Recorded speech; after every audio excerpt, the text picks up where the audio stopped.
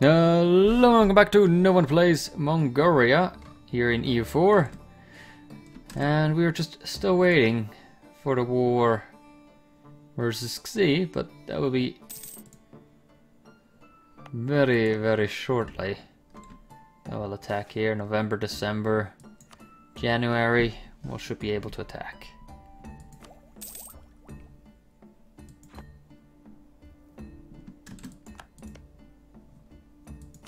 But where's is our technology really that bad?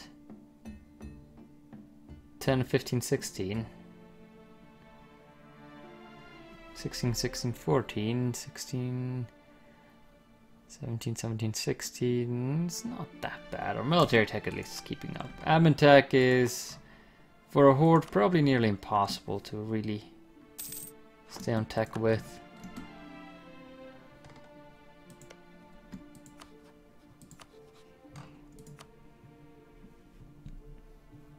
Unless you really just keep on giving back land. But who wants to do that?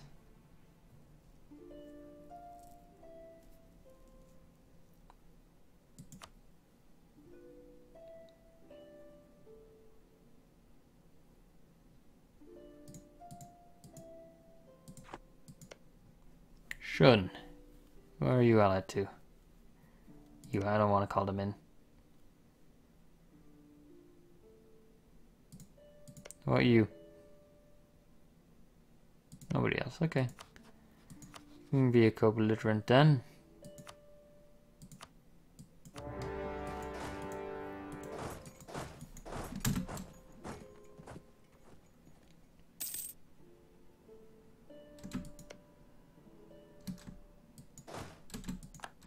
Enter the horde.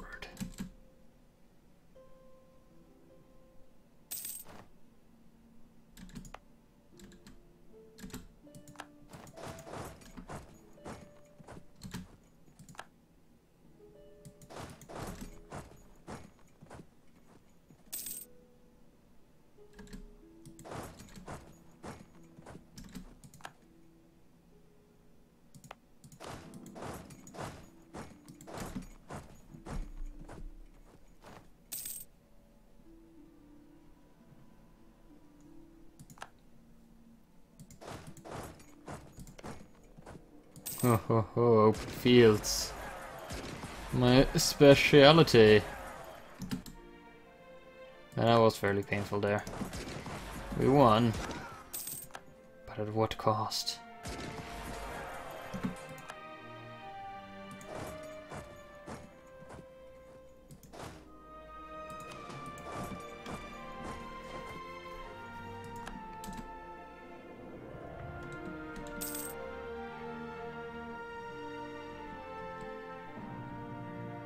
Can we actually hold on here? Either way, I'll certainly need more units.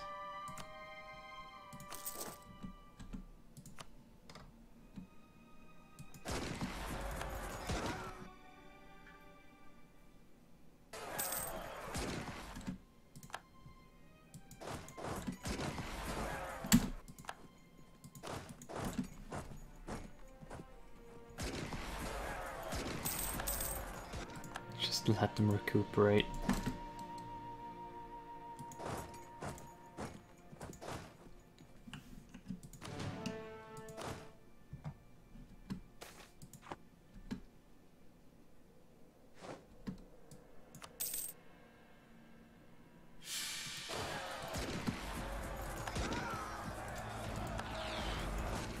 Fuck. I didn't think that would be this decisive.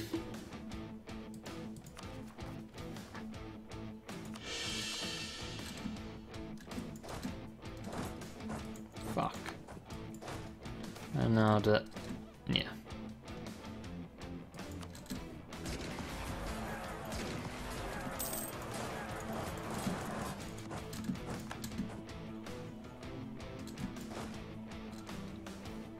It's okay. We've only lost a shit ton of units. We can come back from this.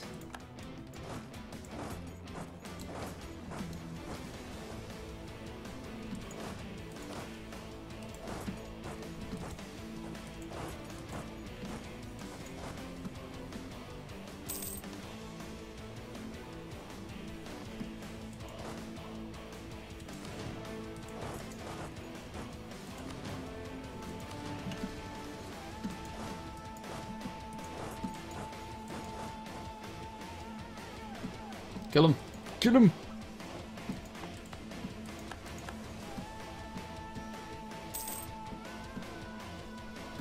Surround him and kill him.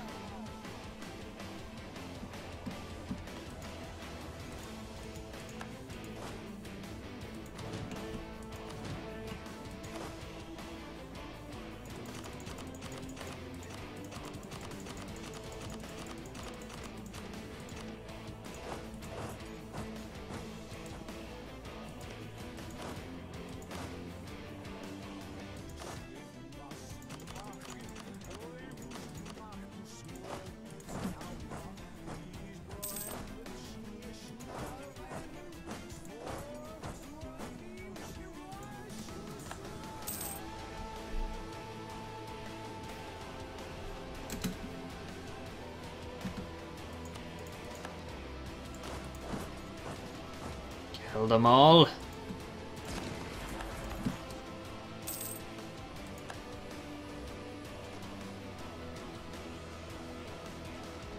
$16,000 just up there. Oh boy, that'll be very entertaining. By the way, we do have to show superiority on our side, despite losing 2 battles. So I can't complain too much. We can always complain a little bit.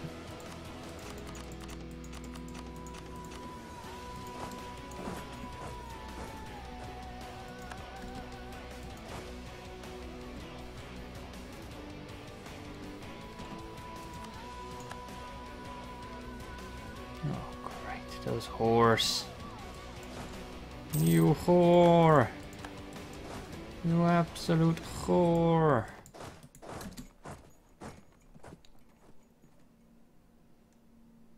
Just keep these guys around because reinforcement is free. Everything's squaring up too many units is usually a bad idea.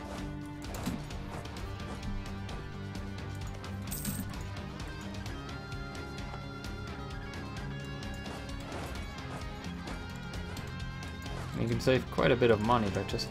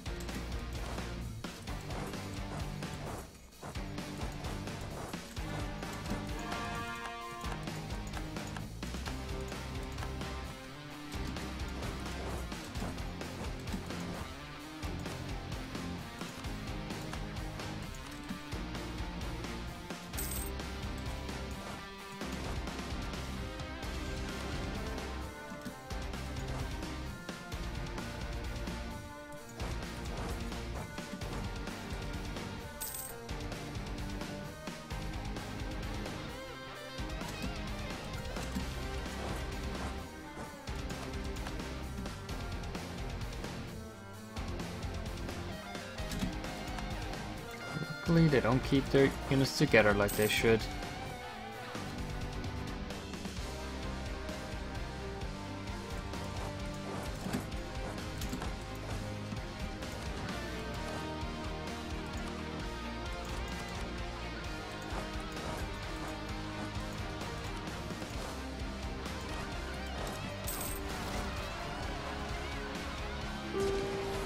Or do we have some rebels?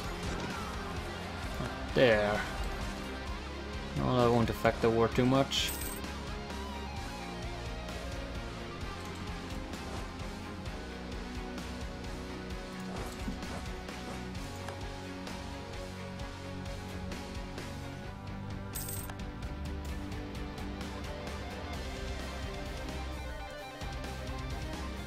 Manpower. Who needs manpower anyways? Truly would need manpower, would just go into freaking mercenaries. Of course we are rich. It's not even a question about it.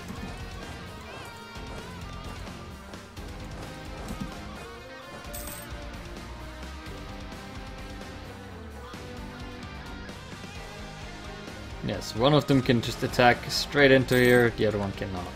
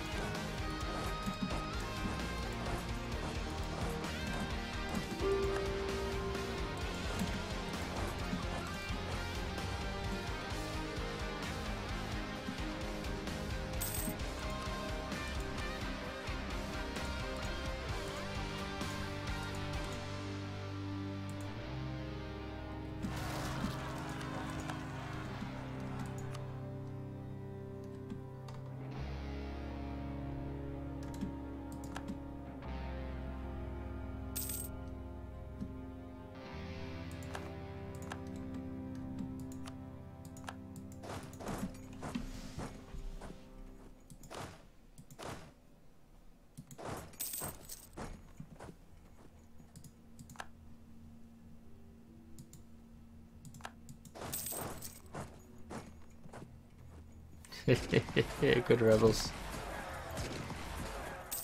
They may not take out the enemy, but are getting pretty damn close.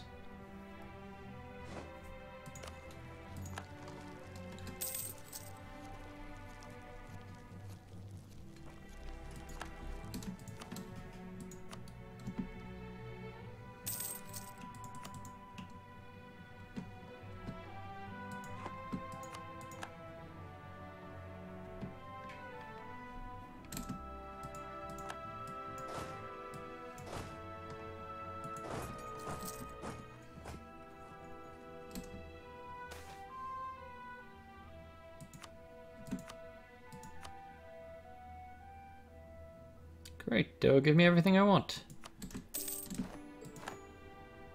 And goodbye.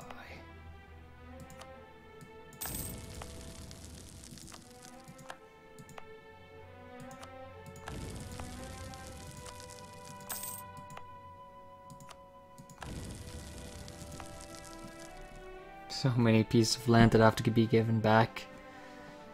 It's really not the most efficient way of conquering, is it?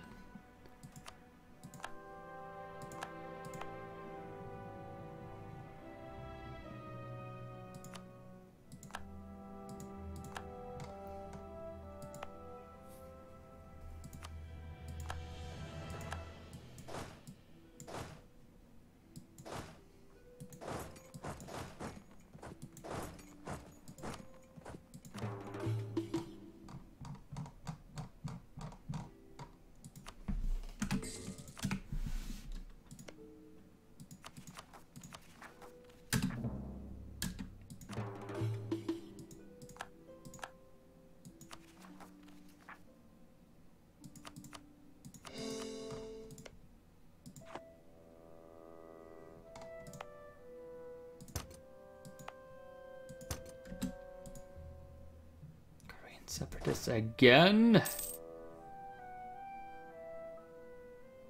So we haven't had them like a billion times already. Ah, it's always exciting to have another round of Koreans.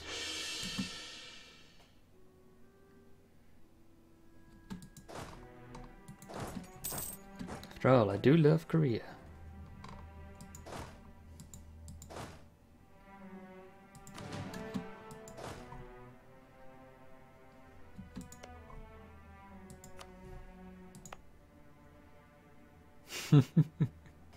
They may band together in a huge coalition against me soon. So maybe I should focus in on maybe Bengal?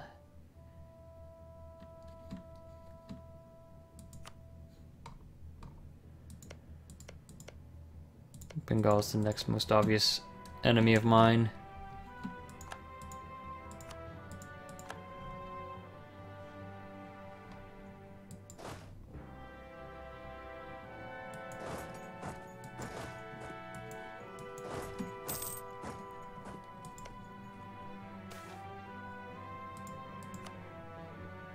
Having Ava and who else on their side?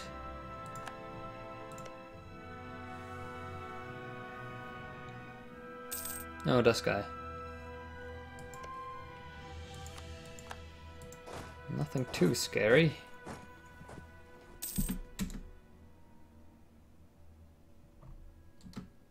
You know what?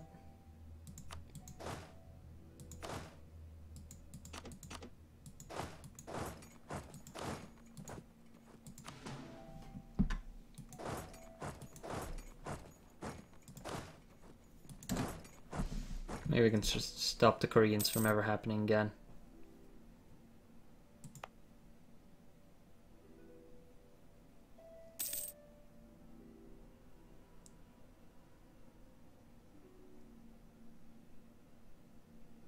There we go.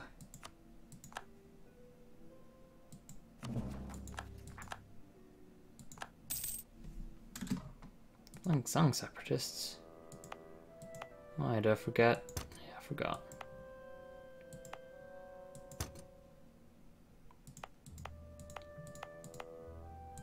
I almost forgot to destroy his castle. Which turned out to be a good thing in this war. General castles are just not good enough.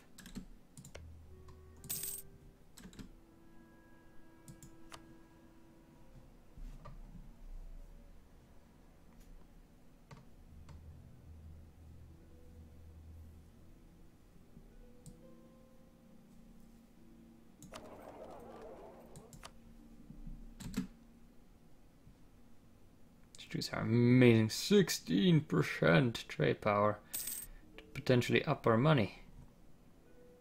After all, a human can get quite the mother load of money from essentially all of China.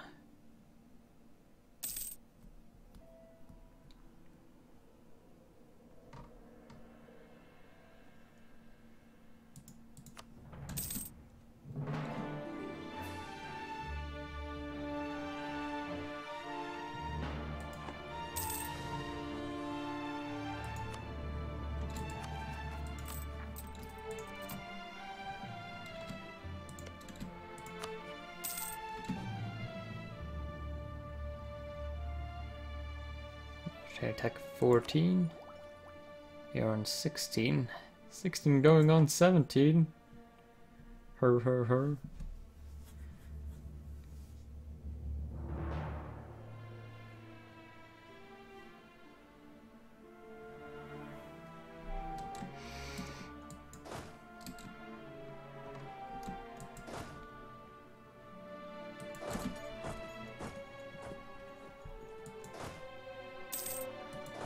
Men down there. I don't trust only 20,000 of our men to take up Bengal and Ava.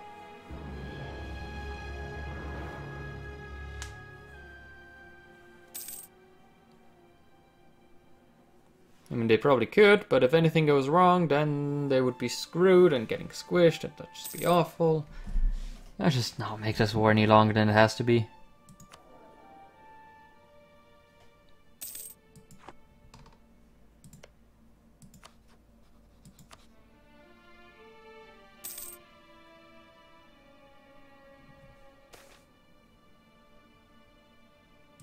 Somebody else is joining. Don't quite know who.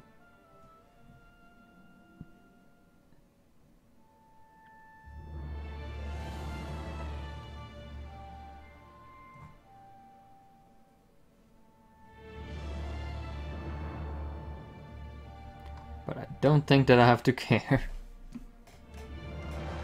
So maybe this... No one? There's nobody.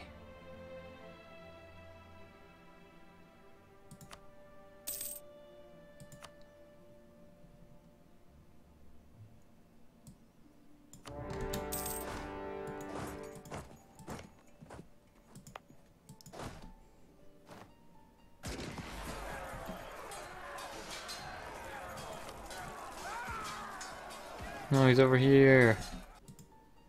Great.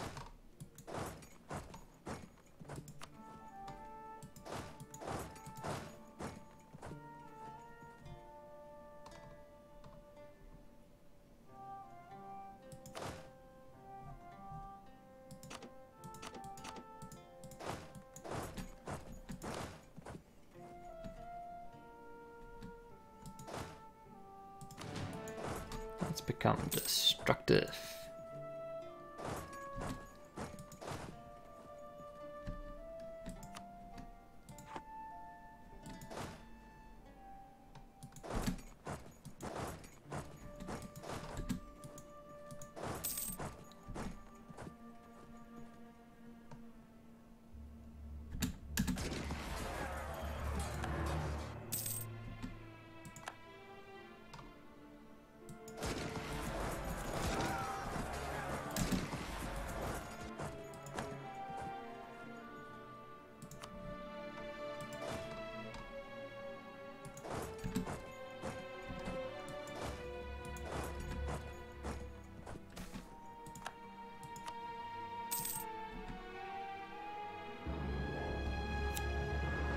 And it's time to cut already. I guess we shall see you in the next episode, where we will some more Bengalese, but of course this first couple of battles are not actually that great. Slightly in my favor though, in my favor. Getting rid of the smaller side guys this time around. Trying to get some more money out of them. You know, squeeze them so our horde can actually survive. Anyways, hope you guys have enjoyed, and I'll see you guys next time.